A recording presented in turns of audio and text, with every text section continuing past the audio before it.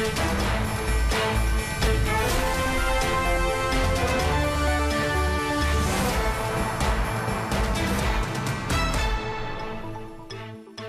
is almost 11 a.m. in Singapore and Shanghai. Welcome to Bloomberg Markets Asia. I'm Haslinda Amin.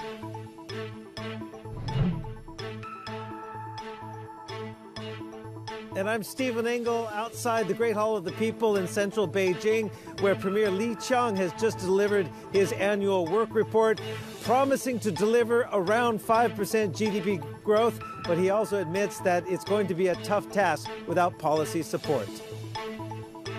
And the other top stories, markets remain cautious on China's growth target as skepticism persists over whether policy moves will be forceful enough. And Bitcoin back near its all-time high, with bulls now eyeing 70,000. And with that, the meme coin frenzy also returns as Dogecoin outperforms the original cryptocurrency. In the markets, it is about China, it is about the NPC, it is about that around 5% growth target. Ambitious, they say, because of the higher base versus last year. Also, a budget deficit of 3% of GDP, which some say is pretty uninspiring. The CSI 300 index, the benchmark, reversing earlier losses, now in gains, boosted after Li Qiang talked about plans for urbanization, regional development. Traders say, while there are not many bright spots, what is important is that there are no scares. Talks about how the benchmark is really low. CSI eking out some gains so far. No abnormal ETF trades, they say. So perhaps the national team is not in play. Hang Seng Index currently down by 2.5%. We're also keeping an eye on the Nikkei 225, now below the 40,000 level, consolidating at about that level. Now, our focus is on China, and Premier Li Qiang presenting his work report to kick off the MPC with a growth target of about 5% for the year. Let's listen. In setting these targets, we considered involving a dynamic and home and abroad and other relevant factors. And it is not easy for us to realize these targets. We need policy support and joint effort from all fronts. Chinese assets showing stability. CSI 300 index 0.4% higher. The Hang Seng under a lot of pressure there. The yuan 720.96, pretty stable, but supported by the fix. And of course, the Chinese 10-year yield, well, not much reaction there, despite plans for special government bonds worth 1 trillion yuan or $540 million. Let's get insights, perspective. Our team is on the ground. Chief North Asia correspondent Stephen Engel on the ground in Beijing, and Asia Equities reporter, Charlotte Yang in Hong Kong. Steve, what stands out from Li's report? Well, we shouldn't have had so much expectations as we all had, because, again, these work reports tend to spell out oftentimes what we already know. What we do know that the economy is sputtering. 2023 was not a very strong year, obviously. So a lot of people were looking for clues as to policy support going forward from this work report. And he did talk, Li Qiang, the premier, in his first work report, talked in sort of broad brushstrokes about the challenges. You just heard from him saying, a growth target of around 5%, which is the same, by the way, as last year, is not going to be an easy task without some policy support. But again, so far this government, the third term, of course, under Xi Jinping as president, has been very cautious. They do not want to exacerbate the debt loads at local governments. They do not want to exacerbate debt issues in the property market. They want to, as Li Qiang said, find the root causes of the debt and property woes.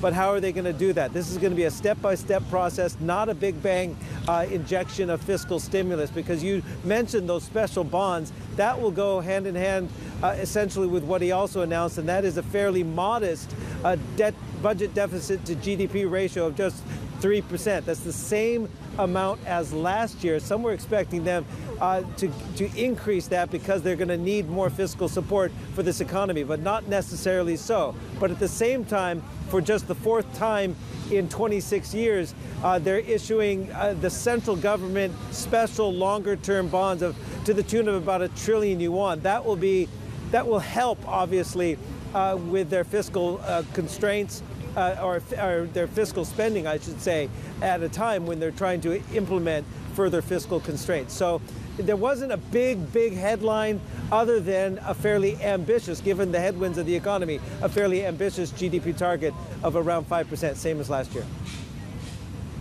Steve, going into the MPC, people were also looking out for defense spending. It is up 7.2%, and some say that's pretty modest.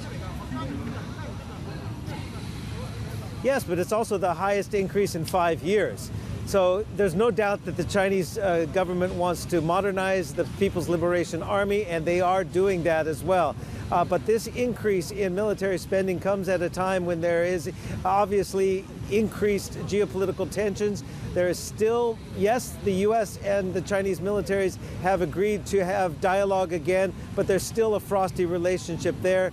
It centers around the differences over Taiwan. Obviously, it's a U.S. election year in the United States, so there could be more rhetoric there. There's the ongoing conflict, obviously, in Ukraine, and there is continued saber rattlings from North Korea. So, again, regional neighbors will be watching this number quite closely, as we always do, as well as the United States. So a 7.2% increase in the military budget, the most in 5 years, is not insignificant, Haslinda.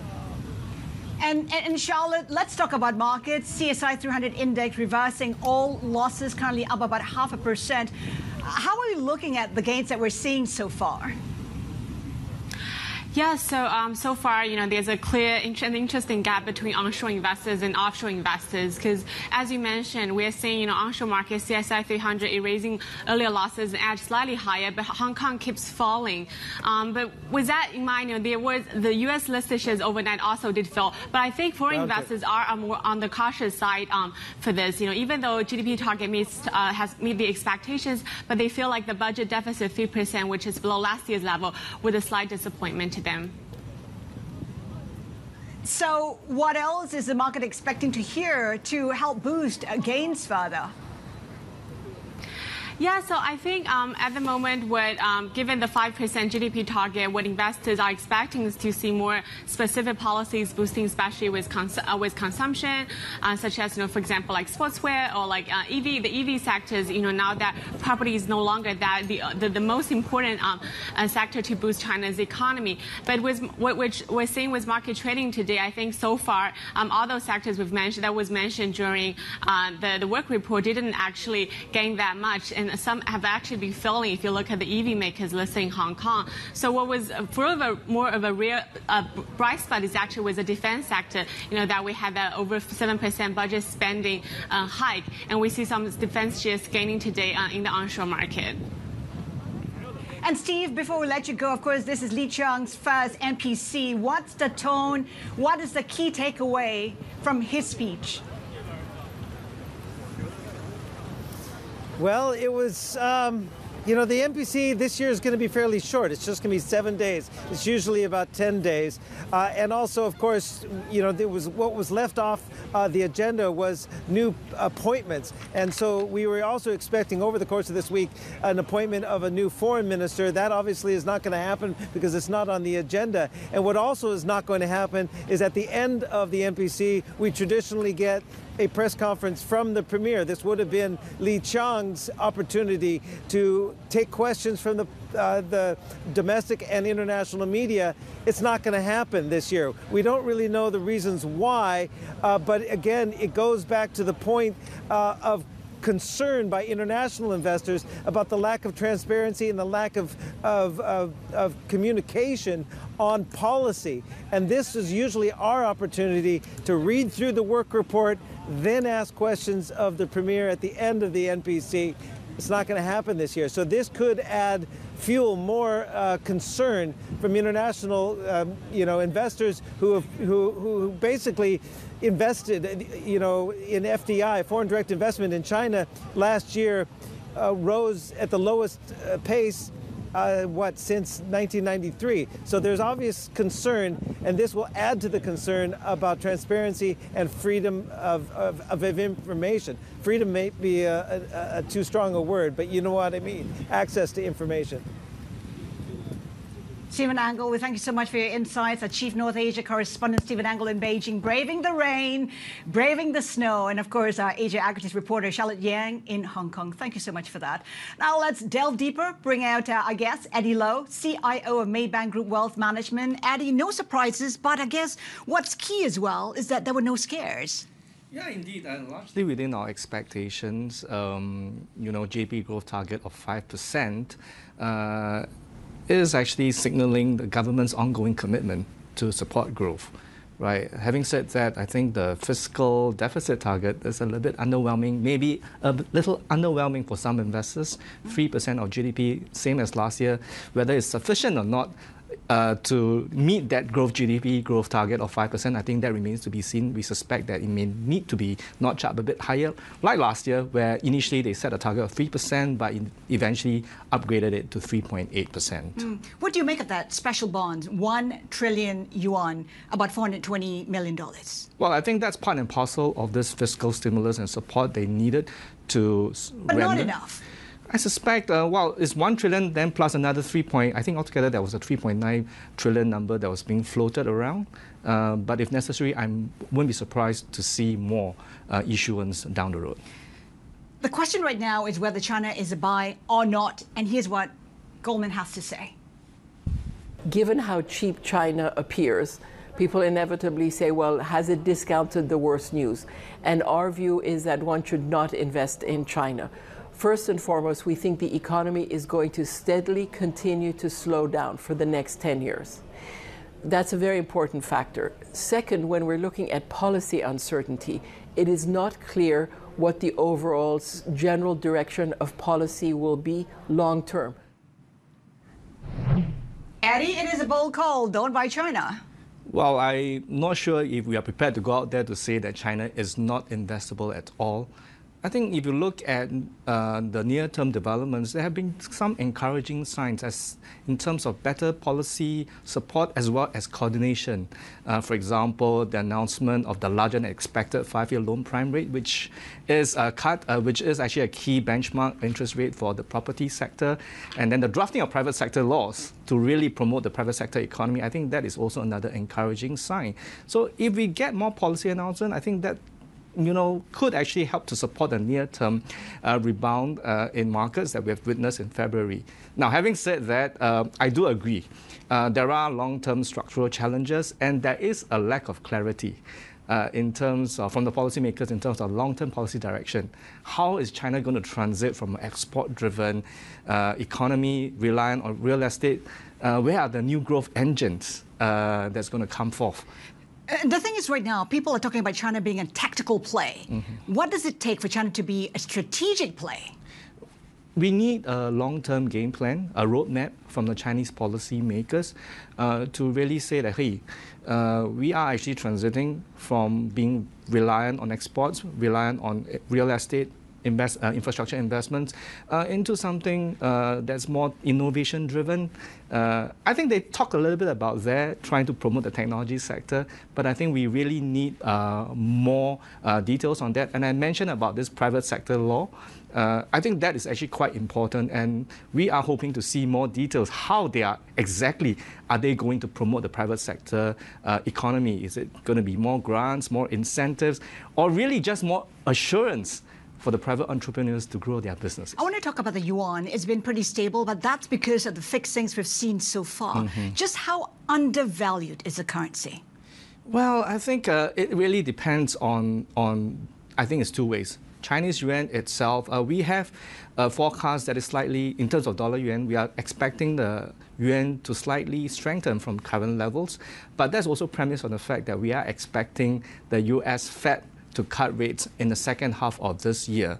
But I think longer term, we do think that if China economy were to improve from current levels, that should be supportive of the Chinese yuan strength. And of course, we have to talk about Chinese bonds have been quite the darlings for investors. But that's on the assumption that rate cuts are coming. But that's against the backdrop of the Fed also intending to cut rates later in the year. Yeah, indeed. I think we are expecting China to really impose a little bit more rate cuts to help to support the economy, be it in terms of loan prime rates, RRR. But having said that, monetary policy alone is not enough to support the economy. I think we do need to see more fiscal measures to really drive the economic growth. Okay, before we let you go, for this block at least, where will the CSI 300 end in 2024? We don't have a specific target on that. Can it outperform? We are looking at actually MSCI China indices where we track for our investors. We do think that there's a possibility that it could re-rate from 9 times forward PE currently to about the average of about 11 times forward PE. Okay, Eddie, hang tight. Eddie Low, Maybank Group Wealth Management is sticking around. Still to come, Ray Global Investment shares their market strategy as they see signs of overheating in the Indian stock market. More on the outlook later this hour. Keep it here with us. This is Bloomberg.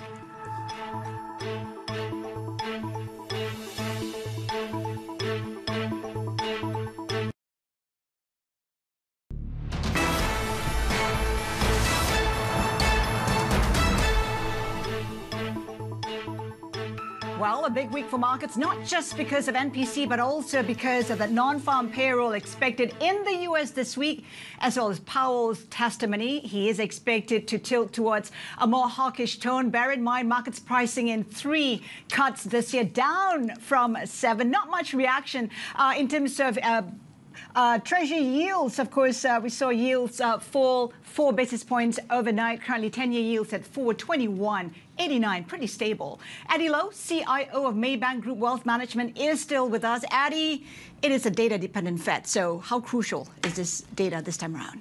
Well, I think the labor market is definitely a key indicator for the Fed.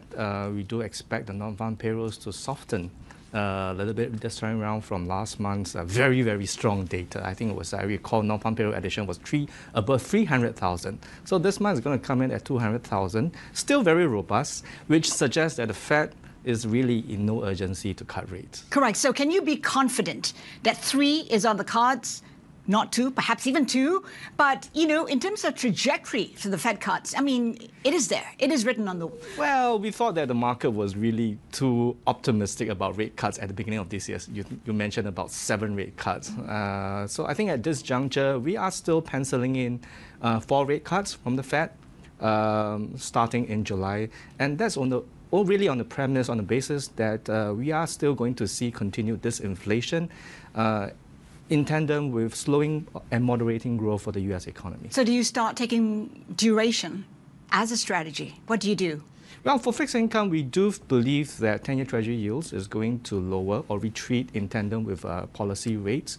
So duration is something that we are prepared to take and adopt. In fact, I think that's going to be supportive for fixed income returns as well.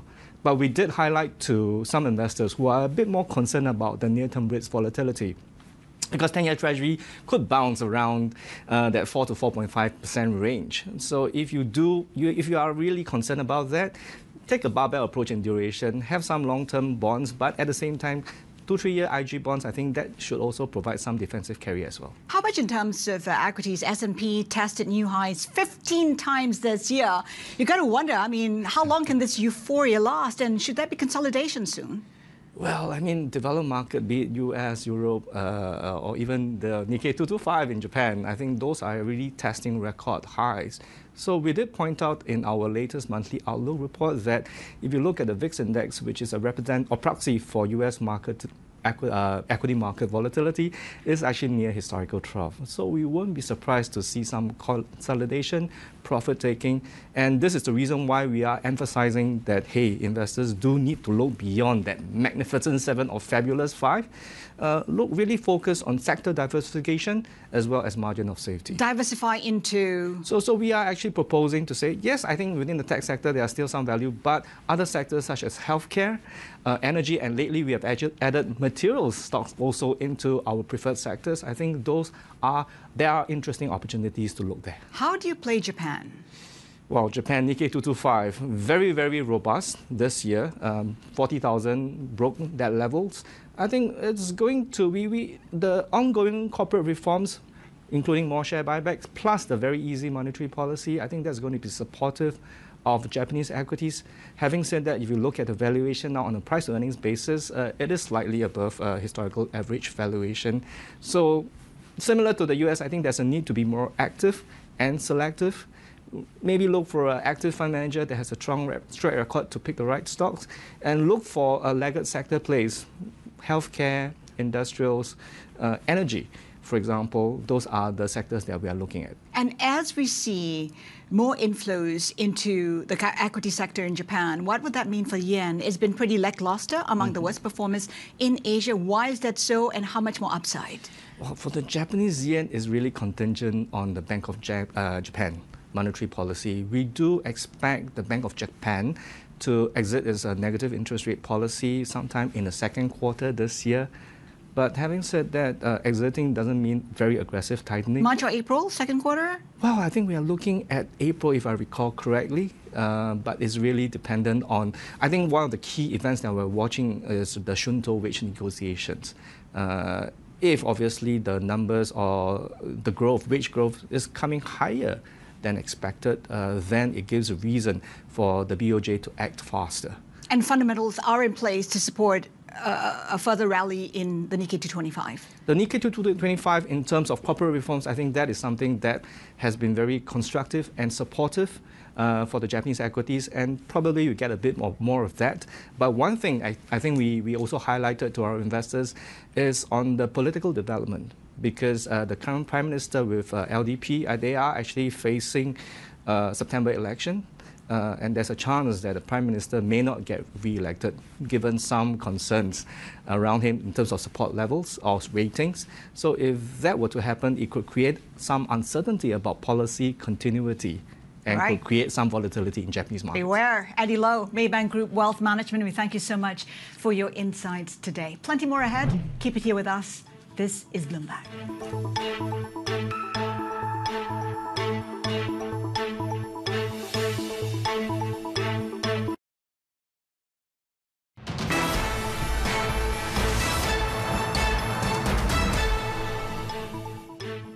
Welcome back, and here are some top global stories we're following. The Philippines says one of its Coast Guard vessels has collided with a Chinese ship while supporting a military resupply mission. In a post on X, the Philippine Coast Guard showed video of the incident and said its ships faced dangerous maneuvers and blocking from Chinese Coast Guard vessels and Chinese maritime militia. The post did not reveal the exact location of the incident. Some of China's largest insurers are said to be sounding the alarm over the debt risks of China Vanke. That's as shares and bonds of the developer hit record lows on repayment concerns. Sources say at least two Beijing-based insurers are closely monitoring Vanke's credit risks. The builder recently started negotiations with state insurers to extend maturities of some private borrowings. And of course, China kicks off its NPC this week. We have defense stocks in focus, in particular defense spending being boosted by 7.2% this year, and that is the highest in about 5 years. Some say the defense budget was a slight letdown, but enough for the moment. We're seeing gains pretty much across the board. This is Bloomberg.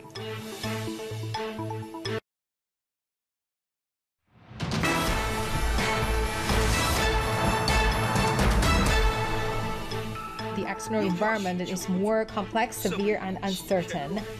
And the growth at home is not solid enough, and the expectation is low, and many small and medium-sized enterprises face difficulties in their operation. And we have seen the pressures from overall job creation and employment problems. And also weak links for us to further enhance. And there is room for the government to improve its work. that was Chinese Premier Li Qiang on China's external headwinds. China markets just heading to lunch. We're seeing the CSI 300 index in positive territory, reversing the losses which we saw earlier this morning. The MPC starts with 2024 growth target set at around 5%. Some say it is ambitious. Premier Li Qiang said it himself. China sees 3% CPI pace, 2024 budget deficit at 3% of GDP, and some say also that it is pretty uninspiring. Shanghai Comp currently up by 0.3%. Of course, Chinese benchmarks have made gains in recent weeks, but it was a torrid year in 2023. Li Qiang again saying achieving that 2024 target's not an easy task.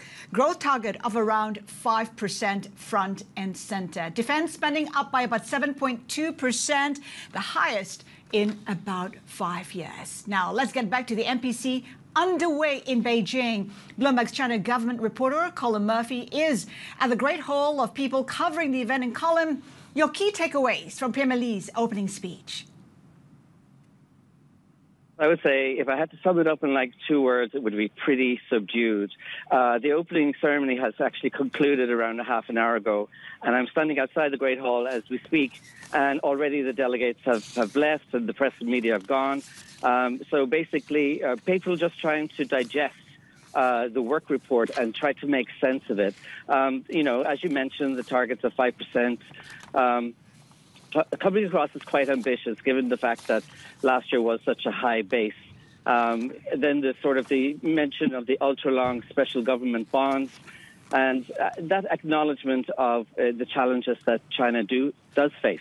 So it's not easy for us to realize these targets, and we need policy support and joint efforts from all fronts. So basically, I think one of the things that we're kind of, you know, after we've had a little bit of time to digest it and think about it, is like the gap between what is essentially a very ambitious GDP growth target and then the lack of details and the lack of specifics, especially when it comes to things like boosting consumer or, you know, reassuring private sector. You know, very, very little detail. In fact, pretty much zero on that. So, you know, again, pinning the hopes on this technological transformation. So it will really be a difficult one for them to deliver on this ambitious growth if we don't see more aggressive sort of stimulus in the coming months, weeks and months. And Colin, what is the sense on the ground? This is the first time that foreign reporters have been allowed in quite a number of years. Yes, there's a lot of people who are here from overseas. The government has issued quite a number of what they call J2 visas. And obviously, you know, it's no longer COVID, so the restrictions seem very, very minimal compared to last year. I saw nobody wearing a mask, or very few people, shall I say, wearing a mask in the Great Hall. And generally, the procedures were pretty straightforward. But on the one hand, you know, it is relatively, and everything is relative here because it's still, you know, challenging for reporters to cover the event. But on the one hand, you do see these signs of relaxation a little bit. But on the other hand, then of course, yesterday, Monday, they announced that the press conference with Li Qiang, which was, you know, typically happen every year for at least since the 1990s, has been cancelled. And, you know, that's an important sort of opportunity for media to get to know a little bit more, you know, the Premier, and also, you know, grill him a little bit more on how he would like to achieve these lofty goals that he set out in terms of GDP. So, I mean, that's kind of like a negative. But on the positive side, there has been some relaxation in terms of access. And in terms of the next steps, what are we anticipating? Already Li Qiang has grabbed that presser. I mean, what are you hoping to hear? So basically, it's the issue, you know, it's like now we need to see the specifics and, you know, perhaps in the interest of caution, they have taken a very cautionary stance at this time of the year, trying to minimize risk. And maybe as the year progresses, we might see a sort of a loosening up of that and more rollout of different targets. But right now, it's kind of difficult to see what is the next steps in terms of how this is going to roll out, and also. It'll take a little while for people to sort of figure out exactly what this means for them, their investments, and their commitment to the China market in general. Bloomberg's China government reporter Colin Murphy there. We thank you so much for your insights. And we have breaking news out of Thailand. Thailand's consumer price index falling 0.77% year on year. That is better than anticipated. The estimate was for 0.8%. Of course, Thailand in a spell of deflation, negative consumer price readings for 4 months since October. And that CPI data coming in better, slightly better than anticipated, 0.77 versus 0.8% year on year. The Thai baht, of course, has been on a downward spiral, among the worst performers here in Asia. Let's talk more on markets, bring in our FX and rate strategist, David Finnerty here. Let's start on Thailand. The Thai baht has been pretty lackluster. Where does it go from here? Yeah, certainly the data today, it was in line pretty much with estimates, but more than likely it's going to keep pressure from the government on the Bank of Thailand to cut rates sometime in there soon. I don't think that's going to go anywhere soon. If you go back to the recent decision, two of the Bank of Thailand members did say that we are prepared to do a rate cut. So if there is a rate cut in the near future, then obviously that's not we baht positive, particularly if Fed Chair Powell and certainly if the Federal Reserve pushes back against this idea of rate cuts anytime soon. So markets will be looking at Fed dot plot. If that comes in with 3 or you never know, even 2 rate cuts, then obviously that's strong for the dollar, which is bad news for the baht. So either way you look at it, I think pressure on the baht will remain in the near term. All right, time to start making a trip to Bangkok, perhaps. For the yen, I mean, hovering at 150, breach 150 just for a little while, but back above 150 now. Yeah, it's in a very tight range because if you look for the upside, basically, obviously there's threats of intervention coming in there.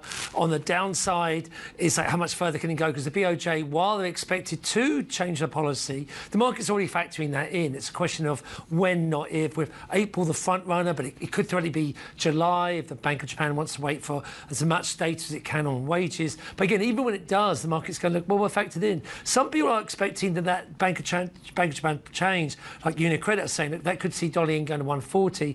Other people aren't quite as certain because they're going, well, look, even when it does change policy, it's not, Bank of Japan isn't indicating that it's going to be in its stance of an aggressive rate hikes.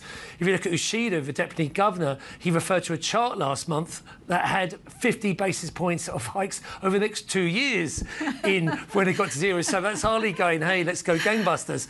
So I think they'll be looking for the idea of if the Bank of Japan, when it does change its stance, how aggressive is it? If it's not too aggressive, again, yen's upside's limited, and again, if Federal Reserve sticks to its 3 dot plots, shall we say 3 rate cuts this year, then that's already factored in the markets. Dollar yen could stay in a tight range soon.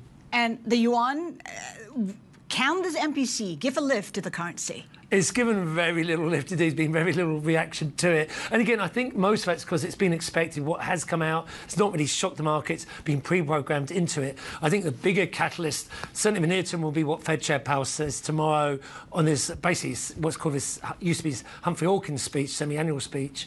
How hawkish does he sound? You know, is it that 3 cuts? Is it less? Or is it maybe, does he open the door maybe for 4? So I think whatever he says will be the bigger catalyst, I think, for the dollar and hence the other currencies, including the yuan. Higher for longer. We have had that before. He is likely to remain hawkish.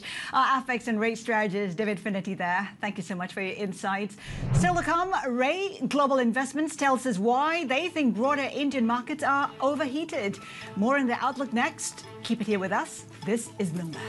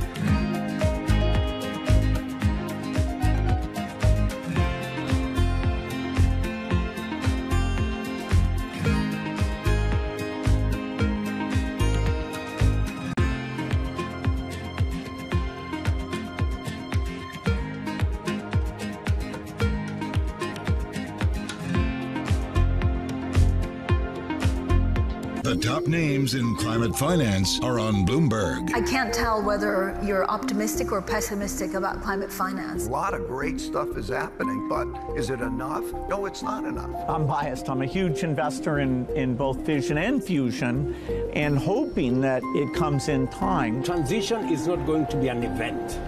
It's a process. But at the end of the day, it's the right thing for the planet, it's the right thing for the industry, and there is business opportunity.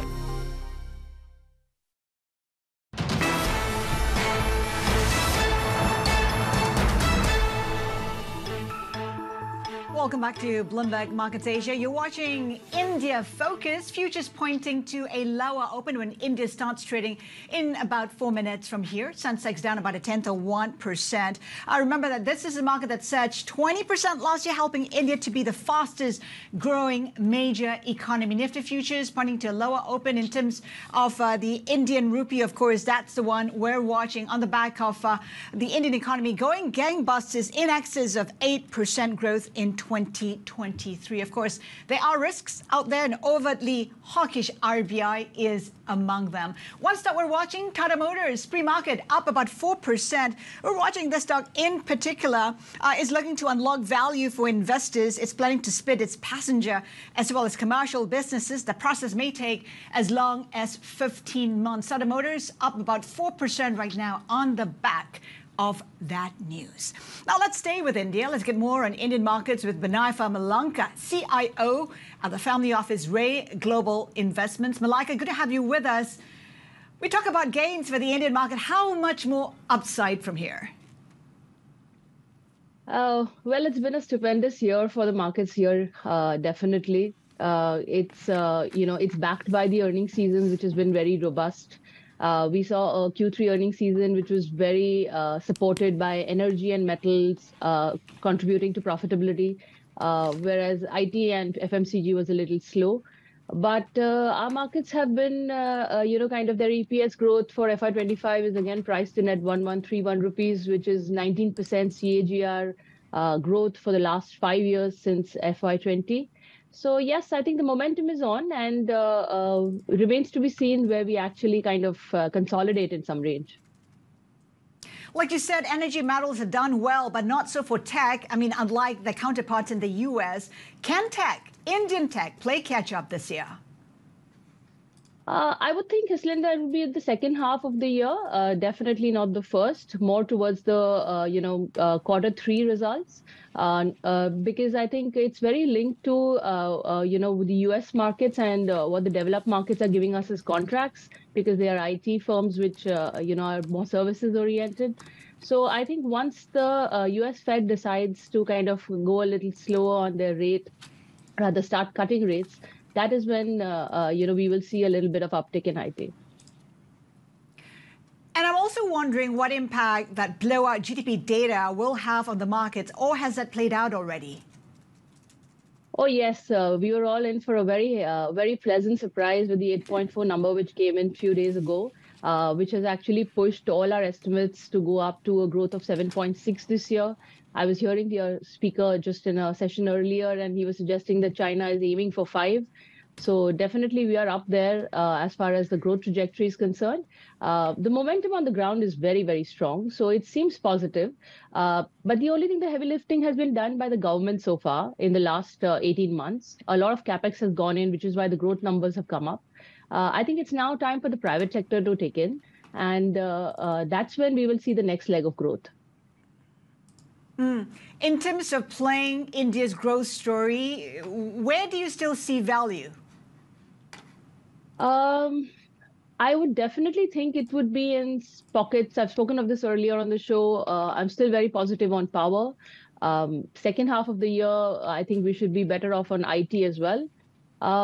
And one sector which I think which will have some robust reforms, etc., which will, this government which is likely to get, the incumbent which is likely to come in again is suggesting some very large reforms. And tourism should pick up in a very big way in India is my sense as well. And in terms of risk, I'm looking at Brent crude trading above $80 a barrel right now. India imports most of its oil needs. I mean, how much of a risk is oil on the Indian market? Oh, if I can just keep repeating, that's the biggest risk that India has as far as all the projections are concerned. It's crude, crude, and crude for us. Because whilst we are kind of splitting our, inward flows from crude, from where they're coming and how it's happening, I think there are various reports which I have read, which are also suggesting 95 barrels to a dollar, etc., which would be quite dampening towards the growth in India. Banaifa, you talked earlier about how you're keeping tabs on the Fed. How are you keeping tabs on the RBI? Might it relook at its hawkish stance? I would think with elections coming up in May, there would be no immediate stance change in the first half of this year. My sense is that RBI would give about maybe a rate cut or so, which is around October this year, because it's pre-Diwali season. Diwali is a consumer season for India, and I'm sure if they want to maintain the growth momentum and have the private sector, contribute towards putting up capex, I think that would be a rough about time which they would come about with a rate cut, provided that the Fed actually walks the talk in June, July.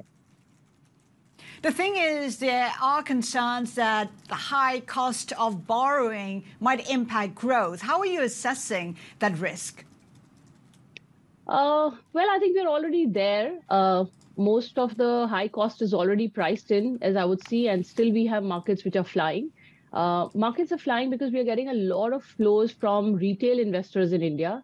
And finally, our middle class is starting to understand the power of equity in India. The flows which have been so robust in the last year have actually weathered the storm of not having FII flows in India at all. And that's actually the trend which is changing here from plain vanilla bank deposits to coming up to equity markets. So the biggest risk for the market would be then, Banaifa? I think, of course, crude being one, and of course, retail flows, which will slow in as well if the markets don't perform. There is a little bit of froth building up in the derivatives market in India. I think that has to be watched because they are, I would say, not more informed investors in that space. So I think that would be the biggest tail risk that we have at this point in time. And geopolitics and the election coming up in India mid-year? Oh, yes, absolutely. I think election, is just we need to see what is the seat strength that the government kind of comes back with. Geopolitical is a very commonly spoken of risk. I think it's around everywhere. I think one thing that is very specific to India, which might matter, is the fiscal roadmap which the government intends to follow, which they did state in the interim budget. They are likely to get it down to their targets as per plan. But I think the budget in July will suggest where is it that they're actually looking to kind of take this ahead for the next 4-5 years. So, yeah, I think fiscal roadmap should be the one which will help us in ratings and eventually help us in getting more participation from the world economies. Banaifa, thank you so much for being with us. Banaifa Malanka, CIO of Ray Global Investments. 3 minutes into the Indian trading day, and we're seeing that Indian stocks are under pressure at this point in time. Again, bear in mind, it's up 20% already. So the losses here is just a matter of consolidation. We're keeping a watch on Tata Motors, by the way, looking to unlock value for investors, planning to split its passenger as well as commercial businesses. The process likely to take about 15 months. Tata Motors up about 3% as we speak. Plenty more ahead. Keep it here with us. This is Bloomberg.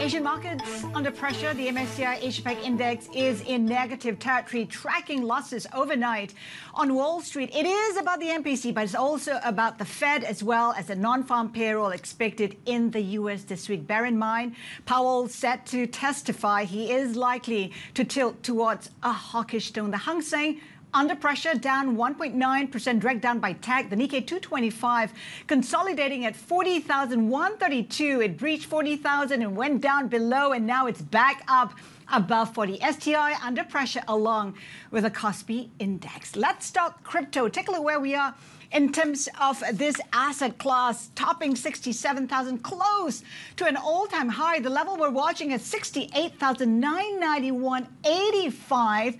That was the level reached in 2021. The Galaxy Crypto Index currently surging by more than 6%. Let's talk all things crypto. Markets reporter Avril Hong is with us. So what's behind this frenzy? It's a frenzy indeed. It is crypto mania. It is a phenomenal run, and the original cryptocurrency, the biggest among them, Bitcoin, has run up about 60% since the start of the year. And as to your question as to why we're seeing this, I think it's boiling down to the 3 Fs. First of them, the Fed. It's the macroeconomic backdrop and how the US Central Bank has made it quite clear we're not going to see further hikes. It's done with it. We might see some marginal moves based on Fed speakers. I mean, we heard from Bostic. We're going to hear from Powell later in the week. But overall, it is the sense that we're done with those hikes. And then funds. There is that sense of expectation for robust demand from exchange-traded funds. And then let's not forget, I think the last but probably one of the most important, the fear of missing out, and how we're seeing investors really piling in, particularly from retail investors. This price action that we're seeing actually mirrors what we're seeing in the last part of 2020 as well as 2021. That extreme optimism and that bullishness. So that is why we're seeing this crypto mania and the way that Bitcoin is faring this year. Of course, beware, beware. They have been burnt big time before. We talk about how Bitcoin is whiskers away from an all-time high. Meme coins along for the ride. Yes, whiskers is a very fitting word to use. Because the original meme coin, the OG among them, the one with the Shiba Inu on the face of the meme coin, that has been outperforming the performance of BTC. And we're seeing how investors, the retail ones, have been trying to look for cheaper coins amid the overarching digital coin frenzy. And this has also meant that other animal-themed coins such as Pepe, the frog-themed one, dog with hat, which is literally a dog with a hat on a meme coin, those have come along for the ride. And we're seeing that it's interesting the way that investors have been playing into it via contracts. So 1,000 tokens for futures, that helps to exacerbate the big price moves in these meme coins. But note here, and to your point also, the previous rallies in similar meme coins have mostly foreshadowed their peaks, although I think this time around they believe it's different because of the Bitcoin halving, which could mean less supply in the market. But yeah. Of course, we've talked about that before, about this time it being different. And, you know, to your point, 68,991.85 is the level we're looking at, and some are projecting an even higher record for Bitcoin. Absolutely. I mean, there are options players that think 70,000 is in the offing. So there's certainly a lot of bullishness behind these moves. I can't help but feel beware. Avril Hong, thank you so much for that. Let's do a check on where markets are at this point in time. Of course, caution is the word to watch out for in terms of how markets are waiting for that Fed, Jerome Powell's testimony, as well as that non-farm payroll. In terms of the markets that we're looking at and some of the players, China property stocks in particular, China Vanke are one to watch, currently down about 3% at this point in time. Take a look where we are in terms of the broader market as well. Apart from Chinese insurers warning of debt risk at property giant Vanke, we're also keeping a track on the MSCI Asia Pac Index, currently in negative territory, down about 0.5%. NIO in focus as well. It is out with earnings after the bell, currently down by 3.5%. Again, Asia Pac stocks halting a 3-day rally, currently down 0.2% as we await greater clarity from that NPC as well as data out of the US. This is how it's looking in terms of the various benchmarks. We have the benchmark in Hong Kong currently down about almost 2%, dragged down by TAG. We have TAIEX, though, in the opposite direction, higher by 0.7%. That is it from Bloomberg Markets Asia. Daybreak Middle East and Africa is next. Do keep it here with us. This is Bloomberg.